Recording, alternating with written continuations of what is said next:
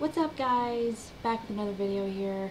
I want to say thank you guys for giving me suggestions on what to do for videos. I'm definitely going to take a lot of those into consideration.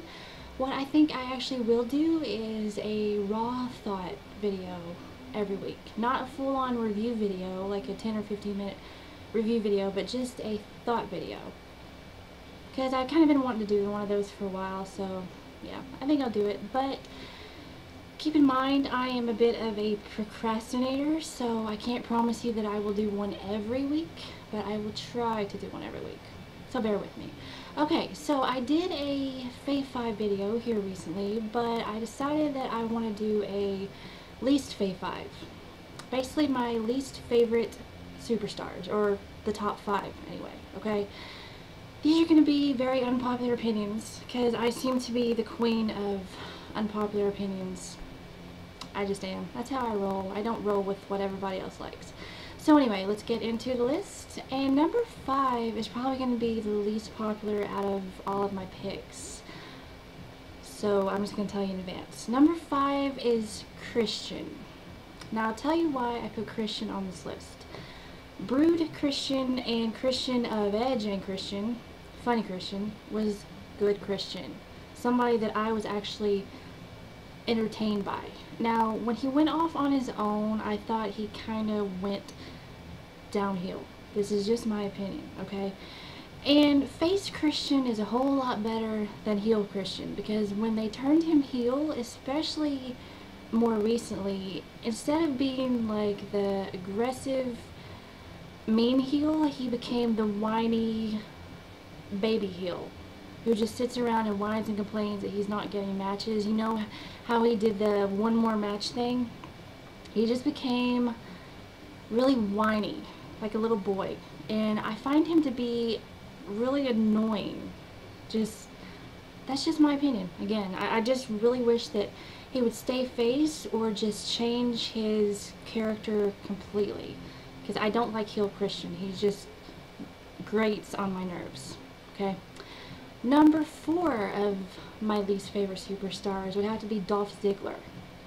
And this is not taking anything away from Dolph Ziggler's ring skills, because he's a great performer. He's quick and he has, you know, great wrestling moves and all that. But I just think he's just the same old braggadocious kind of heel who, you know, spray tans and he's got the bleach blonde hair. I don't think he has anything to offer besides his wrestling skills. And to me personally, maybe he's just a really good actor, but he seems like a bit of a jerk outside the ring. He just seems like he kind of takes the Dolph Ziggler character with him outside the ring, and I don't really dig that too much. Nothing about him truly stands out to me, and I'm not talking about his wrestling skills, I'm talking about his character. He just doesn't really do anything for me. He's supposed to be this big show-off that we're all just supposed to flock to and love, but I'm not really seeing it. Ziggler kind of sucks. Okay. Moving on to number 3. Number 3, I just totally lost my train of thought. Oh yeah, sorry.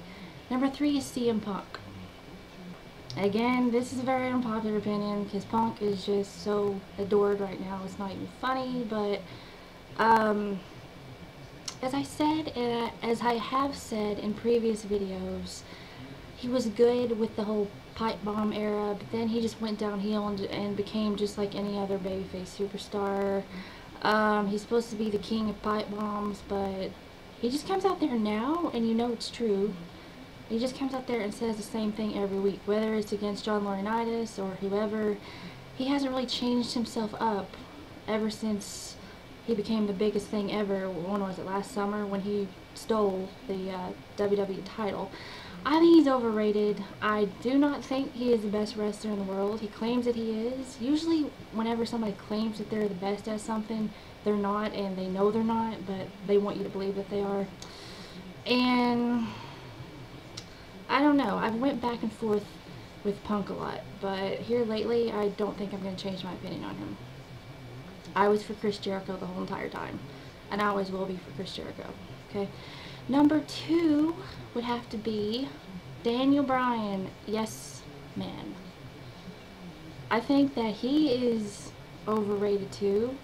And once again, I'd like to reiterate, I'm not talking about his wrestling. I'm sure, yes, he is a great wrestler, but he is another whiner. The yes thing is so incredibly overrated. It's nothing like the Watt chant. The Watt chant was stupid, but it was funny, because Stone Cold made it work. But Daniel Bryan, in a storyline, I mean, he was like domestic abuser to AJ, and I don't see what else he possesses besides the yesing. Okay, let's pretend like he never came up with that whole yes thing. Would people still be all about Daniel Bryan? I don't think so. He came up with the silly catchphrase, and you know, Sheamus beats him in 18 seconds, and all of a sudden everybody starts liking him. I don't understand, but maybe that's just me. And number one will never change. Number one is Randy Orton, aka Robo Orton, and a cure for insomnia. He's boring. His promos are boring. He's monotone. I don't see what in the world people see in him. I find him to be the most boring person on the roster. And when his promos, like I said before, start out with, "My name is Randy Orton," what good is that doing? How is that making you charismatic? And I thought he was great as the Legend Killer. Not great, but a whole lot better than he is now, because he actually showed some personality. He's just like a freaking robot guy standing there. I don't see why people scream and cheer and just want to see this guy, because to me he is just blasé and he offers nothing. He really offers nothing. Maybe he should just turn heel again. I don't know, but he just, ugh, he disgusts me. He just really does. I think he's way overrated. And as a chick, I don't find him sexy. Like, in the least. I don't find him sexy. So anyway, these are my opinions. Just my opinions. Feel free to share your thoughts. And tell me if you, if you want to make a video response to this, that would be awesome. I'd like to hear your opinions. Once again, thank you for watching my videos and for subbing to me. And your thoughts and your comments and your support is always appreciated. Alright, love you guys. Bye.